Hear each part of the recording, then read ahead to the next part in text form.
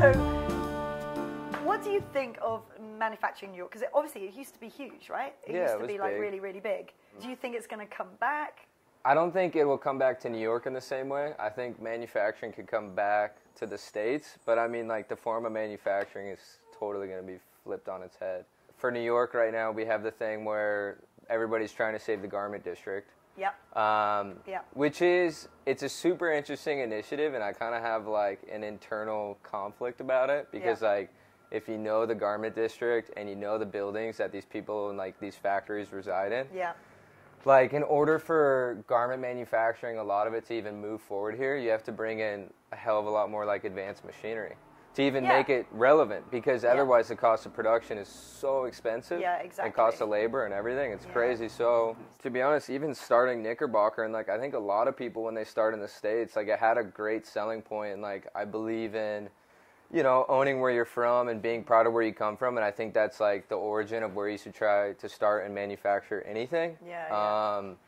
But, like, was also, like, incredibly young and naive, and, like, didn't even understand the scale of production outside of, like, New York. The supply chain is global, and if you want to make the best product, you got to work within that.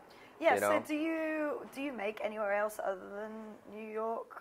We make in California, but actually what we're doing is we're starting to move a lot of our production into Europe. Yeah. Like Portugal. Portugal.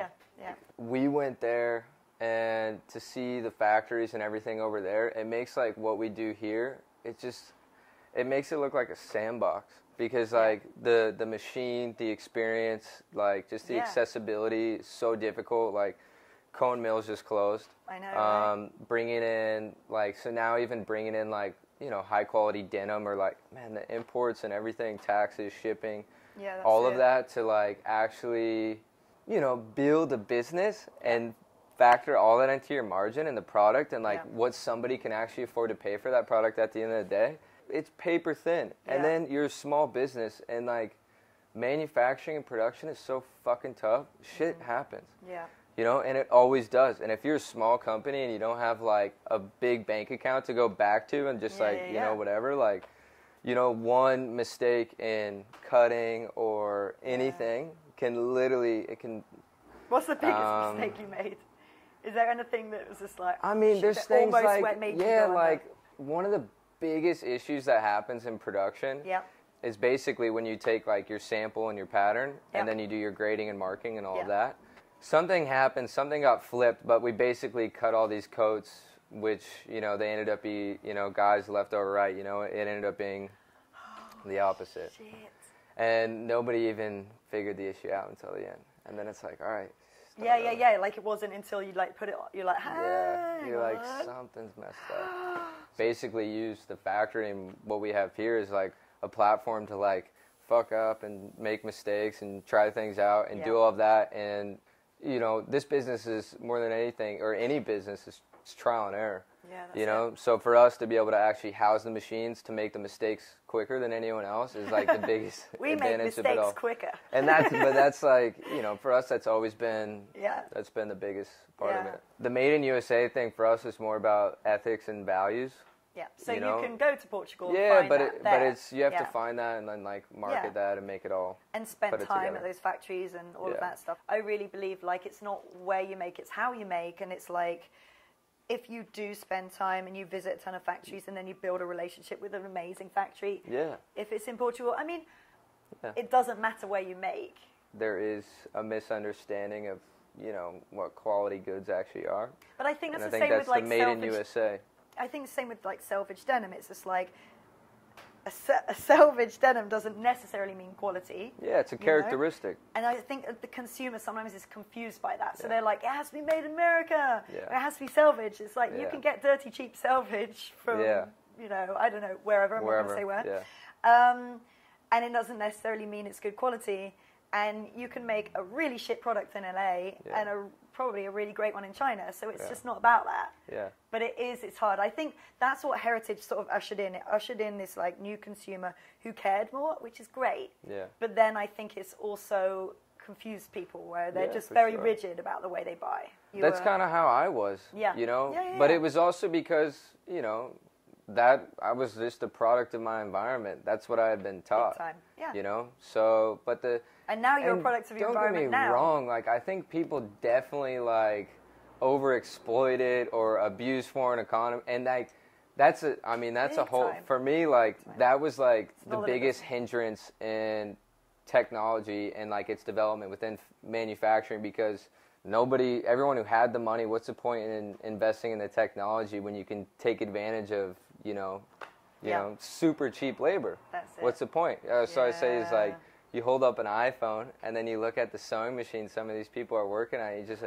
well, look, for how much we consume in clothing, it just really doesn't make sense. You know, it should be much more advanced for what it is. But I think, you know, these things are all starting to turn. Yeah, they are. Right? And because production has been in places like China for so long, and, you know, perhaps working conditions 20, you know, some years ago were really poor. Yeah. But they've been on the pulse of manufacturing. They've kind of grown with the times, because, I mean, they've seen labor prices go up there. Big time. Lately, it's been a bit of a problem. Younger kids not wanting to get into, you know, production, which is that's an issue across the board. And you can't. Do you find that blame here? them? Oh, big time. Yeah. You know, Knickerbocker we're a small batch factory. Mm-hmm. We don't operate like the other guys. We brought in younger guys and we trained them. Yeah. You know, we brought it, but the issue is they don't hang around.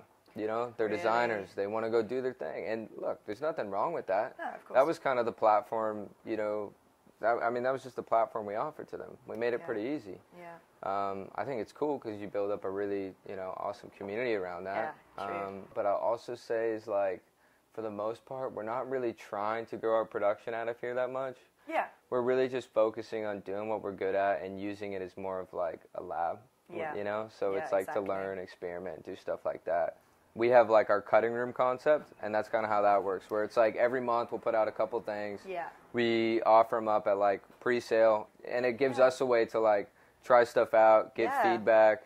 And kind of know, like, have the expectation of how well it's going to do, which is nice. Exactly. Yeah. But it's so crazy to see like how our retailers buy versus like our online guys buy. Your literal guys, exactly. And it's just like, you know, so we always try. And how do they differ then?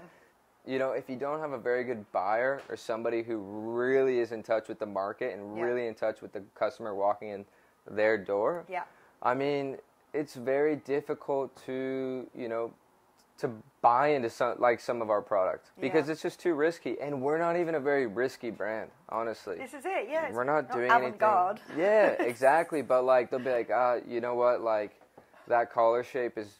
I don't know if our customer is gonna like, you know. So little things. Very safely buying. Is it because they are just like so worried about buying crazy shit? They're buying very, very safely. And people are going direct to buy the cool stuff. I think that's the birth of all these niche brands and niche markets. I mean, people want something unique and identifiable and something that expresses their individuality. I mean, that's the birth of fashion. So I think, you know, as everything becomes more and more just normal across the board, like other cool people, you know, they pop up. Yeah. But then it becomes the issue of, okay, like you have this really unique product, but identifying your market, how big that market is, and if you can actually build a business out of it. It's a super difficult landscape, and it's very different as well for men's and women's. You know, that's very women's true, is, I mean, for us, I can only speak for, you know, the men's market. Yeah.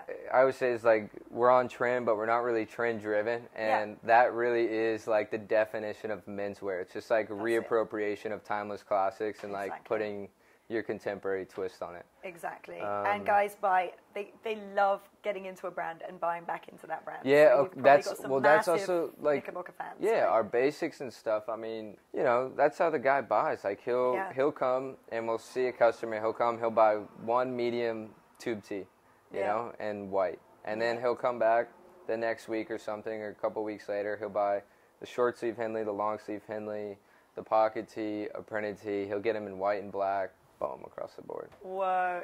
I'm in the sun again. Fuck it. Can we stop? Wrap. Done. Yeah, I know.